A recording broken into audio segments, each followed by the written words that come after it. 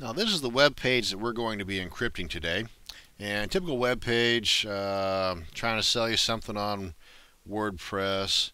Now down at the bottom here, and I'm Steve by the way, down at the bottom here is the typical payment button. This is my PayPal button that I've customized a little bit with my own created button. And as you may know, if you're familiar with PayPal, they offer two options on their payment buttons, one encrypted, one unencrypted. And I usually opt for the unencrypted version so that I can do some little finagling here and there, and I end up encrypting it myself. And what I do is I use this software called HTML Guardian. You can pick it up at protware.com, and it's fantastic. Now I've got the enterprise version or the paid version, just not fully installed yet. What I'm going to be showing you is the free version, which you can get here by downloading the personal edition, as they call it, as you can see up here. Or you can pay the, I think it's like 40 or 50 bucks to get the paid, or I believe it's called the Enterprise Edition.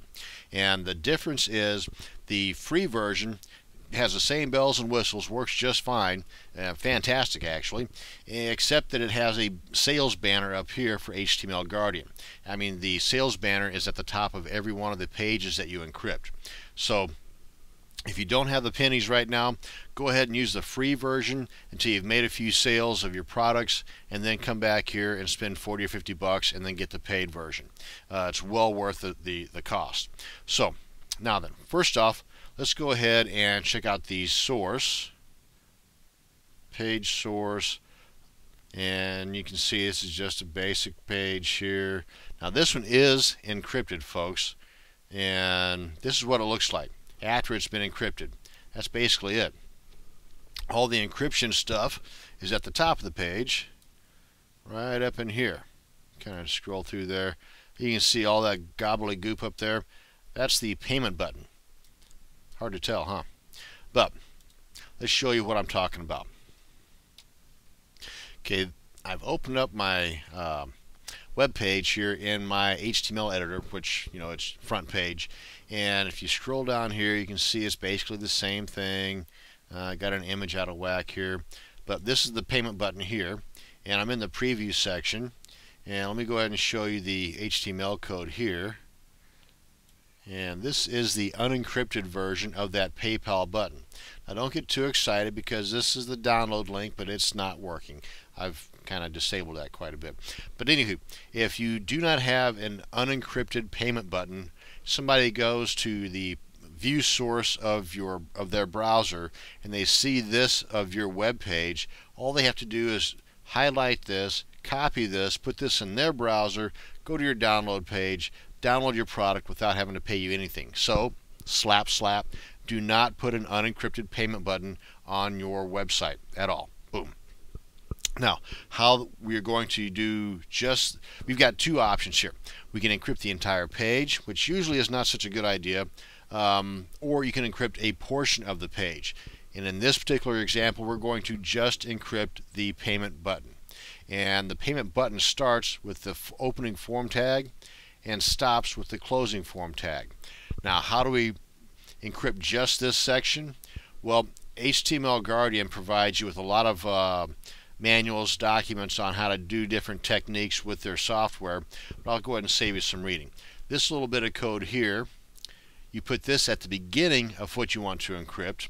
Maybe you want to encrypt the lower half of your web page. Well, put this up to where the beginning of what you want to encrypt, and then at the end of what you want to encrypt, you put this little bit of code, HTML stop. You can put this at the bottom of the page and this, you know, halfway up the page, whatever you want to do. For the sake of this example, we're going to put this at the beginning of the payment button and this at the end of the payment button. So now then, let's go ahead, and since that's done, let's go ahead and open up the HTML Guardian software. And again, this is the free version here. It runs through a check of sorts, and then once it's done, and you can set it up to where it doesn't do this, but yeah, no big deal. Click to close. So you just click anywhere. And kind of move this over into the middle of the screen here. Now, pretty simple. This is right out of the box, folks. Now let's go ahead and I'll show you the settings real quick here. right out of the box. None of these things are checked, and it works fine not having any of these checked. But just for the sake of example, go ahead and disable right-click. Let me see, disable your. This is pretty good here for if you've got affiliate links or that you're selling affiliate products, maybe through ClickBank or something. This way here, the URL does not display in the status bar, that little thingy down at the bottom of the page. And you can disable printing, not a bad idea, and disable clipboard and print screen. Keeps people from snagging your stuff, basically. So anywho, with all this done, go over here to optimization. Now this is pretty good too, especially in my case since I'm working with the front page, which typically from time to time has a tendency of throwing in some junk code. And by this, and again this is right out of the box, optimize and clean up code before encryption. No problem. Leave that checked. Again, you've got several options here you can work with. So, and when you get a chance to, after you've downloaded yours, oh, and this one here can prevent some hot linking too. But again, that's beyond the scope of this video. A lot of options you can play with here. You know, you can check all these buttons out too, filters and so on.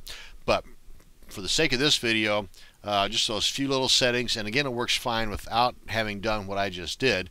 But once you're here, select File. This is one I was working with. You can single click and then click Open, or you can double click. Click Open, and it pulls that code into here.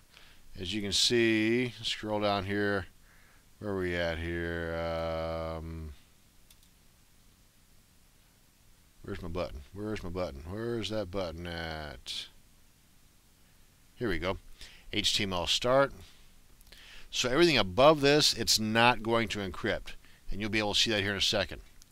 Everything below this will not be encrypted. And you'll see that here in a second. So you select File, pull it in here, encrypt, bing, done. And save. Now it automatically puts this in as a default, underscore and the capital E. So we simply save it, then reset it. So again, select File, encrypt, save, reset, boom, close it out. Now let me go ahead and pull up my front page again here, and I need to refresh this so that we're working with the right one here. And F5 to refresh. And this is the one that was just encrypted, and the one that we were just working with. And you can see here the underscore E.